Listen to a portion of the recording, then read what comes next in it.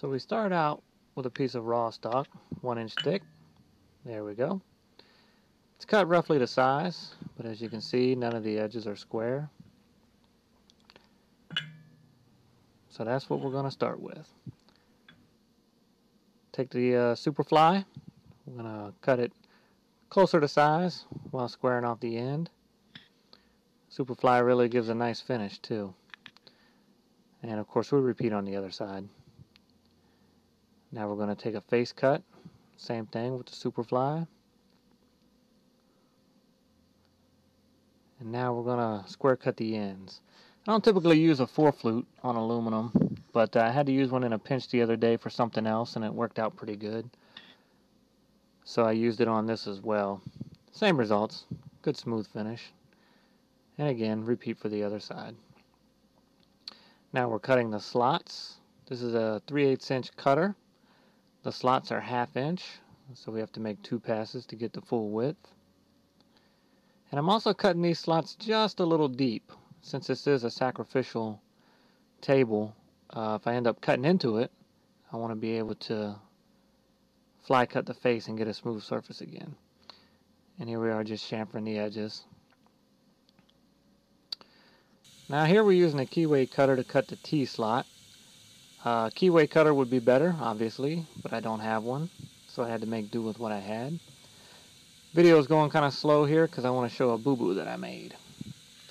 And you're going to see that in just a few seconds.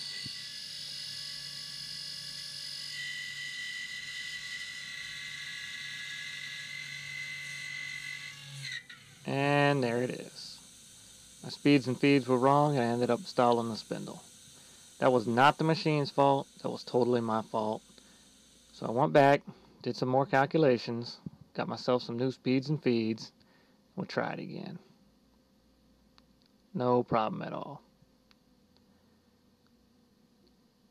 The keyway cutter is undersized, so I do have to make 2 passes to get the right width, and also 2 more passes to get the right height.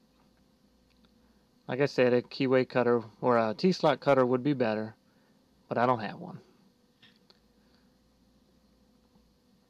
And here we are cutting the other slot. Once I got it figured out, it really did cut nice. A little loud, but did make a nice cut.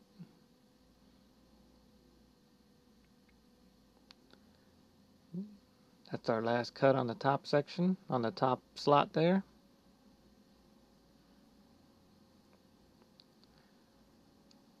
So let's get it out of the vise and clean it up and see what we got. Take a file and clean off some of the burrs, especially the ones on the ends of the T-slots. And there it is, a 1-inch thick aluminum sacrificial T-slot table. Now if I need to do something really quick on the mill that I can't hold in a vise easily, I can mount this in a vise and it'll hold it with no problem, and I won't have to remove the vise from the table. Really makes it convenient. That's it. Thanks for watching.